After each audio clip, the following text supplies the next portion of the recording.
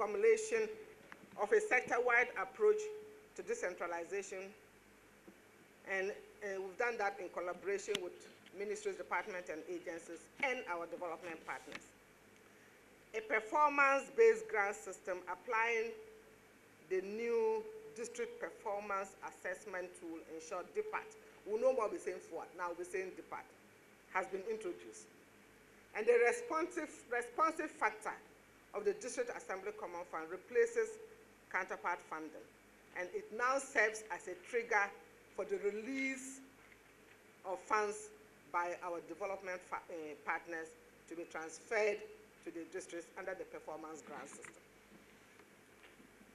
The ministry, in collaboration with the Department for International Development, DFID UK, has been implementing a Business Enabling Environment Project, for short BEEP.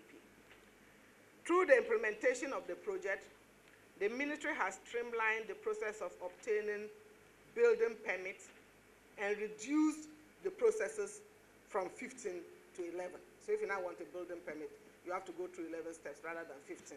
Still working on that. We may even be able to cut it further.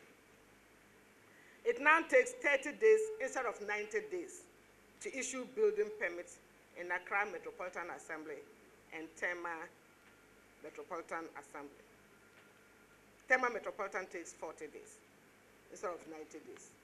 We've started with these two metros to work it out and replicate it in other districts.